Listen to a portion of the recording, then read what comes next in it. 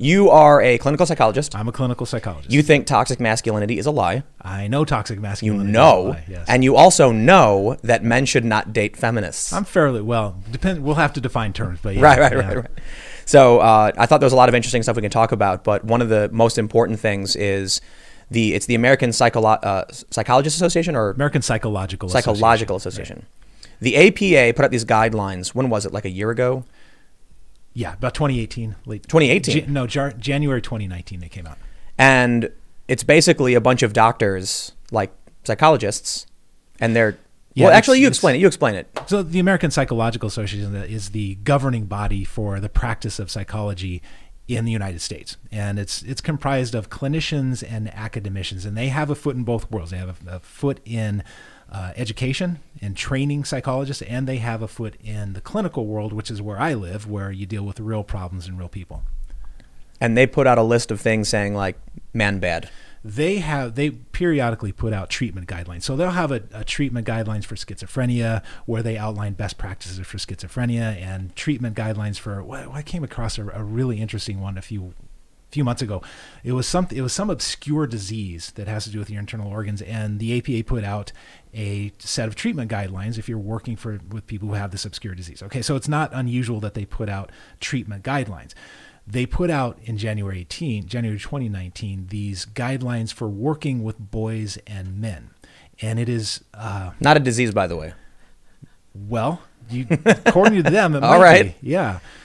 It's 10 guidelines for working with boys and men, and it is just dripping. I mean, absolutely dripping with feminist ideology. And we should define feminism at some point, but I'm talking about radical, man-hating, intersectional, angry, organized feminism that comes out of gender studies department and found its way into all kinds of things like human resources departments and other things, and the APA guidelines for working with boys and men. Well, they want to smash the patriarchy. Right? This is the way to do it, huh? I guess so, yeah. So let's define feminism, because I think it's fair to say, I know a lot of people might get mad, the feminists particularly, that dominant feminism today is radical. It's like far left, authoritarian, intersectional, cancel culture, woke, all of these things. And I've had conversations with, women who are like, I'm a feminist because I believe in the equality between genders. And I'm like, that was like 40 years ago. Right. Not even 40, maybe even longer than that. Right. So now you have, I don't think it's, I guess we call it feminism, but it's something else. It's dogmatic, I don't know, intersectionality or wokeness or something. Some people call it a supremacist movement, a gender supremacist movement. I don't think that's too far in some cases, certainly not in all cases. But let me lay out what I think real feminism is. Can I tell you a story from there? Yeah. Okay, so in June 2018, I'm sure you saw this story, gender studies professor named Susanna Denuta Walters had an editorial in the Washington Post called "Why Can't We Hate Men?" Do you remember that article? I vaguely do, yeah. Okay, so she made the case that, the usual cases about the gender pay gap and things, lots of complaints that have been debunked, dredging up complaints from the 1800s and so forth. And she was making the case that any man who occupies any position of power or authority should step aside and hand that over to a woman, because women are entitled to hate us for the way men have treated women over the centuries. And she uses phrases like, we are entitled to hate you. That's not her precise phrasing, but she uses that kind of phrasing. And so back on Twitter back then, I posted some things about this because I found it interesting, and I got a lot of feedback from both sides. And some of the feedback I got was, well, she's not a real feminist. And I thought to myself, okay, well, what is a real feminist? So there seem to be two camps, because two women could describe themselves as feminists and mean two completely different things, or two men for that matter. One could mean equality of opportunity and responsibility, and she could be sort of joyful in her femininity. And then there's Susanna Denuta Walters. They could both call themselves feminists and mean opposite things. Yeah. So what's the real feminism? So let's say that there are, 100 million women in America who believe that feminism is about equality, and it's about a shared responsibility, and it's about taking accountability for your choices and your outcomes, and a very positive view of femininity and masculinity. There might be 100 million women like that. I don't know, but what do they accomplish? They accomplish nothing because they're not organized. But over here, we have this very small group of people who are on campuses, people like Susanna Denuta Walters, who are poisoning young minds. They're organized, they're funded, and their ideas find their way into the legal system. They find their way into treatment guidelines. They find their way into HR departments. They obviously find their way into the minds of young women, which is really unfortunate. Maybe we'll talk about dating feminists later. But so what's the real feminism? Is it the feminism that is the feminism of the large number that has no real effect because there are diffuse interests? Or is it the feminism that has real effects on real people's lives? To me, that's the real feminism, is the one that's actually affecting people. I completely agree. That was a great way to put it. I view it as the dominant faction, whether they're bigger or smaller, is completely irrelevant. They're the funded and organized faction. And they're in medicine, they're in universities, they're in movies, video games, comics, pop culture. Taylor Swift just came out with some video that was, it's also, I'm coming back to the Taylor Swift thing, trust me, but it's like this weird stereotypical or like caricature of real life. Mm-hmm. She did this song called like The Man, I think, where she dresses up and does this thing where she's a man. And she literally says something like, I wonder how far I would have gotten if I was a man. And I'm like, Taylor, you're worth $360 million. She might have made it to 361. Yeah, 361. Or she might have made it to less because she's an attractive woman. That's a part of why she is famous in the first place. That's probably the likelier scenario, is that she would not have prospered quite as much. Yep. Yeah. And what's interesting too is so she makes this video that propagates these ideas that are, at the very least, completely exaggerated. In the worst case, they're completely wrong. This idea that in the entertainment industry, she would have fared better as a man, and maybe as like a producer, she would have made a six-figure salary. But her whole life was charmed from a young age, performing at high-profile events, going to Montessori school, having her stockbroker father pay her way through everything, and then she made it. And she made it because she's an attractive white woman. So I think it's particularly funny that, as much as I don't like to play into the racial stereotypes, things that they tend to do, it does tend to be white women who push these ideas. I don't know if you've seen the data on this. Go ahead. They tend to be college-educated white women who make more than $100,000 a year who are pushing this particular ideology. And for some reason, they're making gains. Particularly, I think with your area of expertise is the APA, now creating, I guess, a clinical guideline for how to treat the ailment that is masculinity. Right. So let's dive into that. And I made the joke it's not a disease.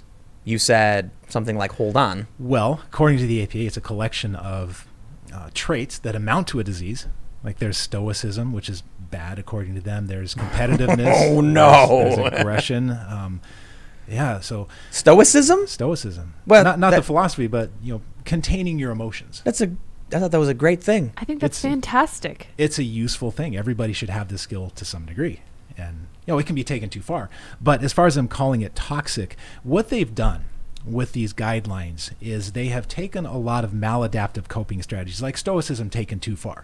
So that might look like a guy who refuses to articulate to himself or anybody else that he's really struggling with something, so he hits the sauce and he becomes an alcoholic. So that would be stoicism taking to an extreme. That's a maladaptive coping strategy. Right. What they've done is they've taken masculinity and they've taken all these maladaptive coping strategies and they've balled them all up together and conflated them to give the impression that these maladaptive coping strategies represent men. We could do the same thing with women. It would be just as absurd, but there are maladaptive coping strategies that women are prone to, like prescription substance abuse. They do that a little more often than men.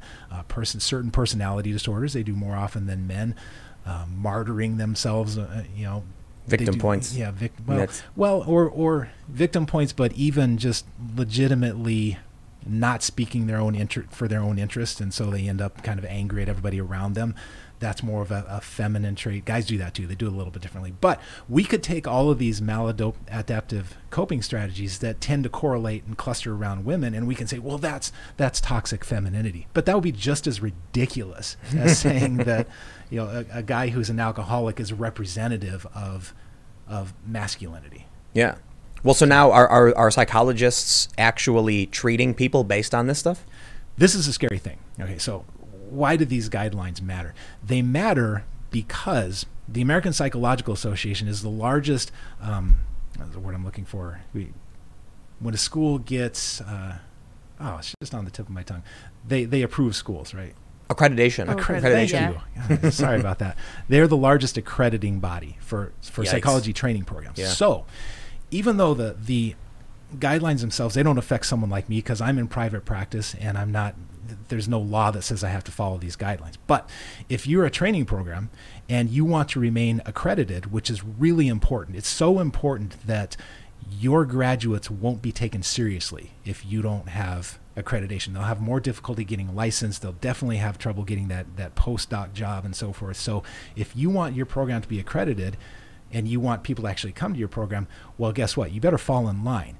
And falling in line, I have to assume in this case means it means you follow the APA guidelines because it is APA accreditation. So the APA guidelines for treating men and boys is going to come into play when you're treating men and boys in your training clinic. So the APA is in the position, and I can't tell you to what extent they're doing this, but I have watched people go through, organizations go through accreditation review, and everybody's stressed out. It's a very stressful event because the APA is scrutinizing your program very closely.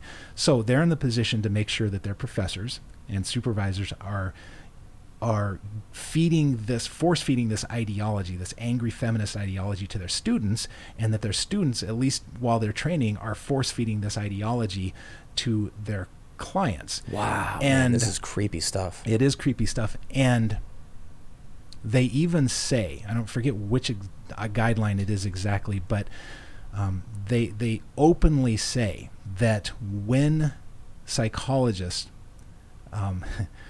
impose this ideology on their male clients, that their male clients are then more likely to go out and support social justice causes. They very openly advocate for psychologists to push this ideology on their clients. And by the way, this is in flat contradiction to the APA's own ethical guidelines. The first ethical guideline is Principle A, beneficence and non-maleficence, and it says that you don't use the clinical relationship to advance your own agenda. Well, here's the APA using the clinical relationship to advance their political agenda. And I want to be clear that I find their identitarian, radical, angry ideology to be particularly damaging, but I would have the same stance if they were advancing an ideology that resonated with me. It's not their place to use the clinic and the classroom to tell people what to think, but that's exactly what they're doing. I don't know why I'm the only one yelling about it, but because people are scared. They'll show up with a crowbar. They'll show up with a bike lock. Well, and in my profession, if you have a regular job, I'm in private practice, so my clients come to me, they seek me out. But if I had a regular job at a prison or some kind of, or at a university, I couldn't be saying these things. Wow. The thing about them force feeding the ideology down the pipeline is creepy. That's why I said it's really scary. It is. Because it sounds like you've basically got a bunch of people who are, to an effect, understanding they're being basically jammed in a machine to shape their minds and bodies in this creepy way. Yeah. And it's moving through them begrudgingly, but it is. It's like there's this nefarious faction of people, and it's almost like they're jamming a round peg through a square hole, or a square peg through a round hole, just smashing it with a hammer to make it go through, in the hopes that there's going to be some 10-year-old kid who hears it and just says, okay. Yeah. Because the next generation, so the way I see it is, the people won't speak up, at least in my opinion, because they know that someone might show up and say, you're fired. Someone might show up with a black mask and a crowbar and say, you're a fascist. Mm-hmm. So they just say, you got it. But those kids hear it uncritically, and so they're believing it all now. And maybe that's the goal. They can bend you into submission. They'll fire you. They'll come for your job. But as long as you say what they want you to say, the kids will believe it, and those kids will embrace it wholeheartedly when they're your age. Well, and this message from the APA that masculinity is toxic, it's really destructive for boys and young men, because one of the things that went along with these guidelines was there was an article that got a lot of press. There was an article in the APA Monitor, which is a magazine, basically. Do a little bit of research, but talking about what's going on in the profession, what's going on in the APA. So when they released these guidelines a few months later, then they put out this article. And there was a line in the article that got a lot of play, and it said that toxic masculinity, which is defined by stoicism, competitiveness, aggression, masculinity, which is characterized by toxic or by stoicism, competitiveness, aggression, and I forget the four terms they use, but it was those four things, that it is on the whole harmful. So what they're saying is that masculinity is harmful because it's characterized by these things. And so if you're a young man and you're getting this message, you're probably not reading the APA monitor, but you're getting it from your teachers. Maybe your parents buy into it. Maybe you have, unfortunately, some kind of brush with the mental health system, and you're getting it from there. You're getting it from these sources that masculinity is toxic. Well, that's a very shaming message. And I got to tell you, there's nothing more dangerous than a man who has taught to be repulsed by himself. That's the man that goes out and does the things actually that the APA is saying all men do. That's the man that's truly dangerous because he hates himself. And so he's going to make sure that the rest of the world pays for that. I want to make sure we have something absolutely clear too, because I know that we said basically, you know, in the title I say toxic masculinity is a lie, but this article in the New York Times says traditional masculinity. Right. So this is what's so, you know, disconcerting to me, I guess, is that we first started hearing toxic masculinity. No, masculinity is fine. Toxic masculinity is bad. Right. All the Twitter feminists started saying, all these men who are getting butthurt, we're not targeting masculinity, we're targeting toxic masculinity. Right. And then once they weaseled their way in enough, they started saying, well, right, but traditional masculinity is rooted in some toxic behaviors, right? Now here we are, straight up, traditional masculinity bad. Right. It's that concept creep. Right. They get their foot in the door, and then they just up the ante a little bit more all the time. So now it's masculinity in general that is a disease. You saw the Gillette commercial, I imagine. Yes. Yeah. So one of the ways I think they creep this idea is, so they show some things that are objectionable. Bullying, for instance. Mm-hmm. Like, yeah, nobody likes bullying, you know, to a certain degrees. You know, I think there's a scale between kids roughhousing and being, you know, a bit aggressive, and kids being direct bullies and actually punching a kid or hurting them. And but boys need horseplay. Right, it's exactly. a requirement. So, you know, look, when I think there's an imbalance between one kid who's too much of a bully and one kid who's too weak, and that causes problems, goes out of control. But when I was a kid, we had competition, we had conflict, and we learned how to resolve that. And within certain reason, you know, I had a kid who picked a fight with me, and you got to learn to stand up for yourself, you know, be mature. It doesn't mean fight. It means these are conflict you have to learn how to deal with. But anyway, I digress. So there's things in the commercials we absolutely can find objectionable. Right. But there was one part where a guy's leaning up against the wall and a woman walks past him, and he makes like the ooh face. And then some guy stops him and says, no, don't do it. And I'm like, that to me was part of the ideological creep, in that they have now started conflating talking with a stranger, like meeting a new person, with harassing a person. Yes. So there was also that video, 10 hours of walking through New York as a woman, where you literally had them complaining that a guy said, how's it going?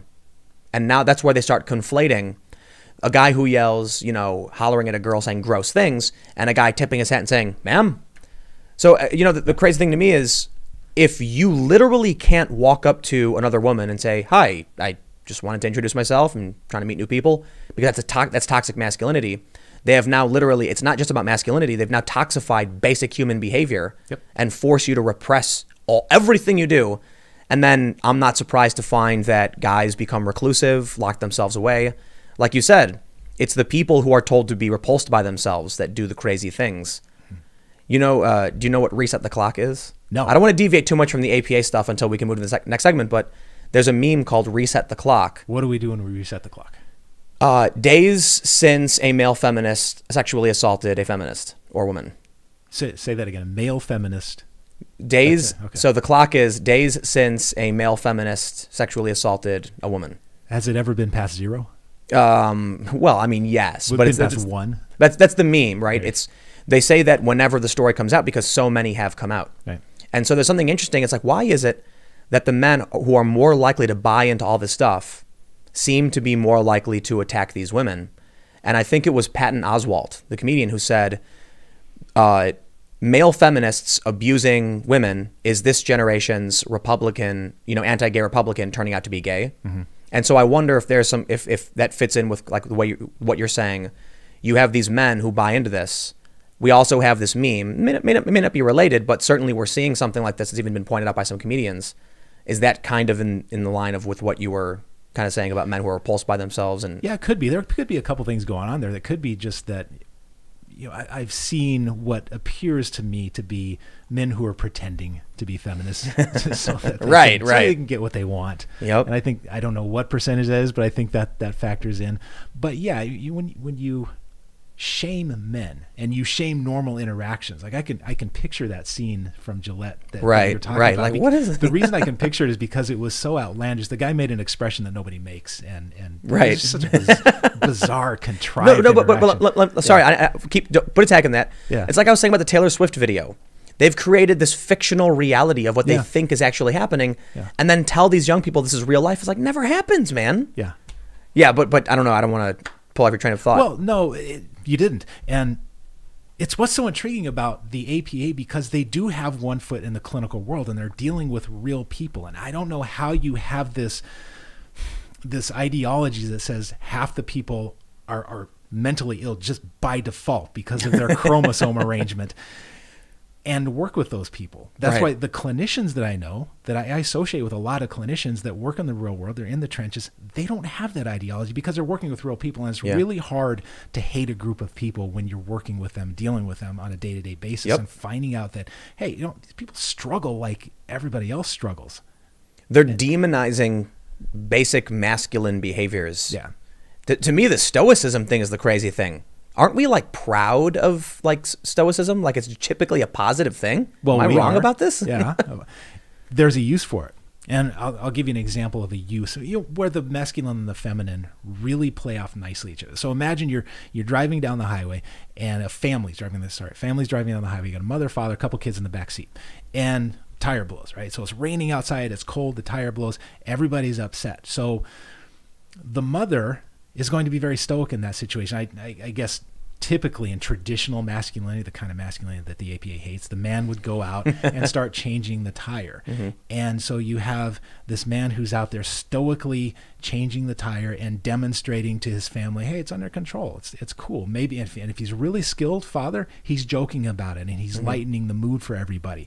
That's the stoicism. Wow. And the mother stays behind and she makes sure that everybody is emotionally safe. Again, in this traditional, traditional masculinity, she's making sure that everybody's safe and comfortable.